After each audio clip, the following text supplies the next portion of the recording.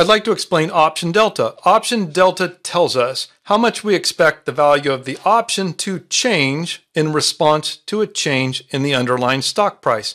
So in my example here, the call option delta is 0.61, and that just means that if the stock price changes by positive $1, then we would expect the call price to increase by 61 cents.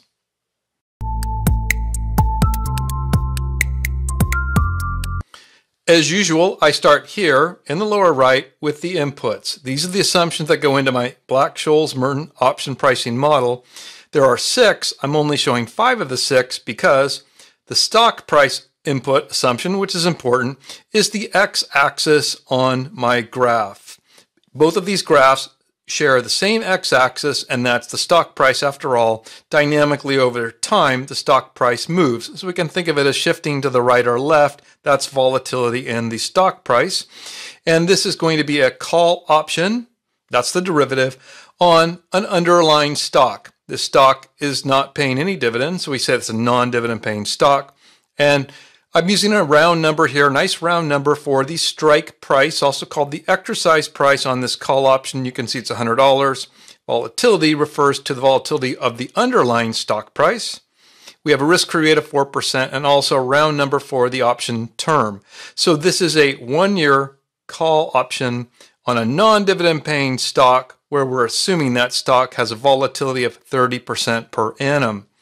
And so in the upper left, I have a graph here that's in virtually any textbook that introduces option pricing. It's a graph that shows on the y-axis the value of the call option for corresponding values on the x-axis of the stock price. So you can see here at $100, that would be $100, and that would be an at-the-money call option because the stock price would equal the strike price. It's neither above water nor underwater, has 0 intrinsic value. On that y-axis, I'm calling that call option value, so that's the value of the option according to the Black-Scholes-Merton. So we could also call it the theoretical price of the option. So we could use value or price synonymously, although in this case I preferred value because if we say price, it sort of begs the question, do we mean the traded price that we observe, or do we mean the theoretical price according to a model? So I'm just using value to avoid that. So call option value. And again, here on the x-axis, we have stock price going higher or lower, and over time that would fluctuate, but the strike price would not change. And so for this given stock price of 100, as the stock price increases, then this option becomes, we say, in the money, right? Stock price exceeds the strike price. As the stock price were to drop below the strike price, then we would be out of the money. So OTM, out of the money, I like to say underwater, above water, same difference here. So here's something interesting, or we could say this, the value of this call option, and I'm denoting that with a small c. Hard to tell that that's a small c as opposed to capital C. Small c denotes European call option. It's necessarily true that its value needs to be the intrinsic value plus the time value. And in terms of this relationship here, when the stock price in this case is $100 or lower, so this segment of the line, this left-hand side of the line, so to speak, for all of these points, this call option is out of the money or underwater, and hopefully you'll agree with me, 0 intrinsic value. Intrinsic value means what the value of the option if we were to exercise it immediately. If the stock price is lower than the strike price, we would get 0. This is 0 intrinsic value. That means that for this segment, all of these values are only time value. Now, as we go up here to the right, these values do have intrinsic value, so they're a mix of intrinsic value and time value. But we typically compute the time value, which is harder to infer directly, by taking the call value and subtracting the intrinsic value, which is very easy to observe. Okay, so what's a key feature of this line? A key feature is that it is nonlinear, it has curvature, In the option world, we're going to call that gamma, and it's directly analogous to what we call in the bond world convexity. So you can call it curvature as well. And so this price, call option to stock price, nonlinear. Now I'll take this point at the money where the stock is $100, and we'll just imagine that it is now a point of tangency such that we can draw a straight line. That's a tangent line at this point. Of course, there's a different tangent line for every point on here. I happen to be trying to draw the one for the at the money call option. The slope of this line is the delta, and that's the lower left plot. Here you can see call option delta versus stock price. So for an at the money option, when the stock is 100, you'll notice my Black-Scholes-Merton tells me that the value of a call option, this 1-year call option, when the volatility is 30%, it's all dependent on that, the call option has a value of $13.75, and the slope of that tangent line at that point, going straight down here, I've also colored that in, is the delta.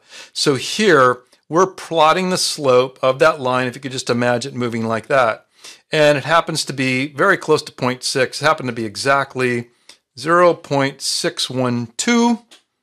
And if you know calculus, then you know that as the slope of that tangent line, this is also the first derivative. So delta, which we typically denote with the Greek delta, is, we could use calculus-wise, we could say it's the partial derivative or change in the call price with respect to an instantaneous change in the stock price, or we can just abbreviate in discrete form and say it's the change in the call price associated with a change in the underlying stock price. So it's one of the most important risk factors in the value of this option, driving the value of the option up or down, option delta, along with vega and some of the other Greeks.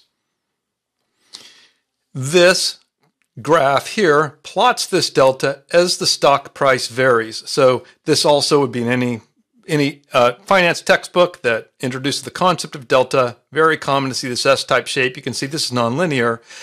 A key feature is the bounds of this option delta, right? So you can see here we're right at the middle for the at the money. And as a gut check, an at the money option, well, that delta will vary, right? It varies based on term and volatility primarily, but we do expect for the call option for the delta to be at about 0.5 to 0.6, so we're in the neighborhood.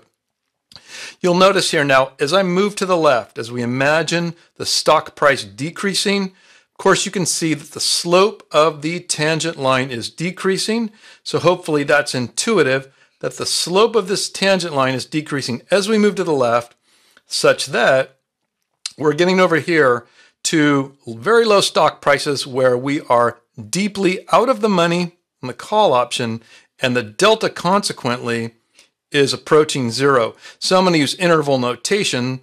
I'm going to use, instead of a square bracket, which suggests inclusive, I'm going to use exclusive to suggest we never quite get there, right? The lower bound is 0 on this per that flat line.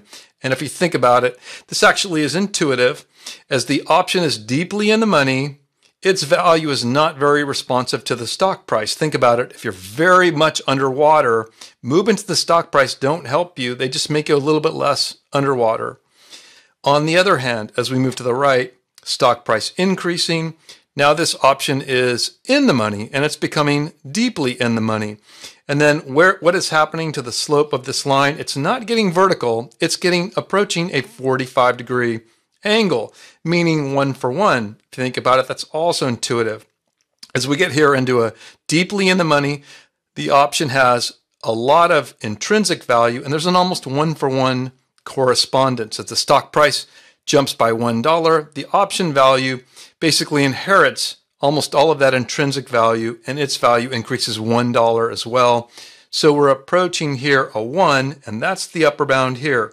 So I would just ask you to be notice for the call option delta, this y-axis, the bounds of this are a significant feature of call option delta, bounded by 0 on the left and bounded on by 1.0 on the right. I'm going to use, again, exclusive interval notation. And so that's my call option delta. How should we interpret the call option delta? Well, I'll ask you to notice that as this first partial derivative, we're dividing an option value that's in dollars by a stock price that's in dollars. The dollars cancel. It's unitless. That's right. Option delta is unitless. So I'm going to just stay with my at-the-money call option. We interpret the 0.61 as the following. If I'm going to say change in the stock price is plus $1, I'll put a dollar sign there. If the stock price changes $1, an option delta of 0.61, I'm going to round down, tells us to expect that the call price change will equal 61 cents. See how simple that is? Here's a common misconception, so common that it's actually misstated in the current assignment for the FRM on this topic. A common misconception is to treat this a little bit like duration on the bonds and assume it's a percentage. To take this a dollar change, convert that and express that as a percentage, and assume that the 61 is 0.61% or 61 basis points for every 1 percentage point in change in the stock price. That's not what the delta is. It's unitless. So it's actually simpler than that. It's $0.61 for every unit change in the stock price, and the unit in this case is $1. So it's very simple. It's telling us if the stock price, for example, were to increase by $2, then we are expecting a change in the call price of 0.61 multiplied by $2. See, it's a straight multiplier being unitless, and so we would get $1.22. Unitless, it's simpler than it would be if we misinterpreted it as a percentage. However, keep in mind, it's a first partial derivative, so it's the slope of this tangent. When we say the stock price is changing by $2, we're estimating the change as a function of the line, which approximates here the actual price relationship, which is nonlinear. So, in this line, you can see it has a gap. We know it's inaccurate. It's a first partial derivative. We know using delta this way to estimate the change in the call price is inaccurate. In this case, we'll underestimate the value, or it depends on how you express the gap. But we know it's inaccurate because the actual relationship is nonlinear, and we're relying on a linear approximation. Okay, I'll show you the put next. Oh, but real quick, I just forgot. One other way to express that delta is as share equivalent. So that calculation for delta, and this is in my spreadsheet, for the call option is N of D1, and we do need to haircut it with the dividend yield. That's typical haircutting and option pricing. That's our delta. If I now plug that into the Black-Scholes, I end up with stock price times delta minus the strike price reduced by the risk-free rate, that's discounted cash, multiplied by my other probability function, that's the standard normal cumulative distribution function. I'm calling these probability functions for short. There, what I have is a version of the Black-Scholes where I'm just explicating the delta. That's our option delta right there. And so we can call this delta shares. What I mean is that if this represents a synthetic portfolio where we go long or purchase delta number of shares, and at the same time we borrow this amount of dollars, we have a synthetic portfolio that economically matches a call option, the payoff of a call option, if we rebalance it dynamically. And therefore, this represents the price of the call option. And that is an insight into actually how the Black-Scholes-Merton works. But I just wanted to say that is this delta is also known as delta shares or delta share equivalents. And if I go to the put option, it's very much the same. In this case, pricing the put, where the at-the-money put, under my assumptions, happens to be worth only $6. It's worth less. That's typical.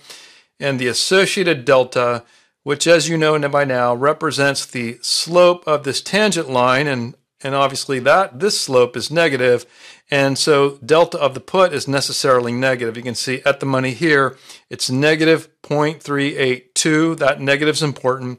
And the put is bounded by here On the left, -1. And on the right, bounded by 0. For similar intuitions, as the stock price here decreases, we're talking about a put now, this put is becoming progressively in the money, and the change in the stock price increasingly have a one-to-one correspondence with the put option value. So we're approaching here a -1. On the other hand, as the stock price increases, we are now out of the money on the put.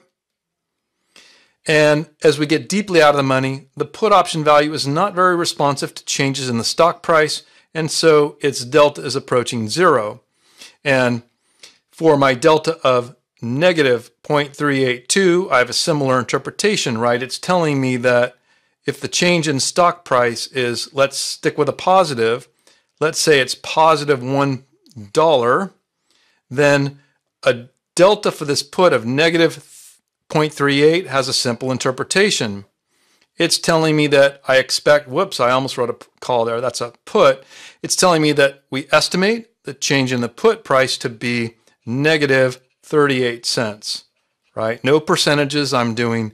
This delta is an interpretation of a $1 change in the underlying risk factor of the stock price in this case. And then finally, in terms of the spreadsheet, if you download it, I have as the third sheet showing another common plot where what I've changed here, not the y-axis. Here we have the y-axis is delta for a call. Here we have y-axis delta for a put. What I've changed here is time to expiration. And then 3 lines. The blue line here is at the money. So this is for, right, we have a strike price of 100. This is for a stock price of 100. And what this line is showing me is this is the delta for an at the money call option, and it's an increasing function of the timed expiration. If we just run that back in natural time, let's just say we purchased a very long maturity option, a 10-year option, we would be out here, call option at the money, 10 years to expiration. We would be here at the delta. As we march through time and we approach maturity, so the time to expiration decreases, our delta is decreasing. So there's a relationship between delta and time to expiration, but I'm also showing it for out of the money in red and in the money in green, and that's for stock prices of plus or minus 30%. I just made those up, show you different relationships. Okay, so that's just in the worksheet, and that really concludes my introduction to option delta for the call and the put.